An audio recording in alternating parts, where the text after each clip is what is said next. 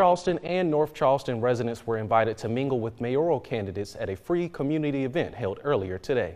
The event was hosted by Be the Ones and the SC Housing Justice Network, and it took place from 11 to 2 at Jenkins Youth and Family Village. The event was not a debate or a forum, but instead it was designed to center around the community and not those running for office.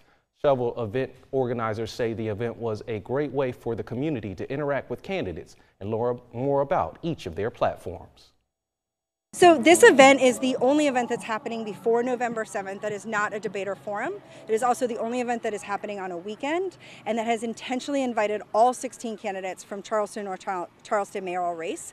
We had 14 of the 16 candidates come out today to meet with their community members, meet with organizations and the vendors. And I think it's a really cool opportunity for our candidates currently running and those that may think about running, that there are accessible spaces, that there are opportunities for them to reach out, engage, and meet their constituents. The event provided an opportunity for members of the community from Charleston and North Charleston to meet their mayoral candidates in a casual, fun, and informal setting.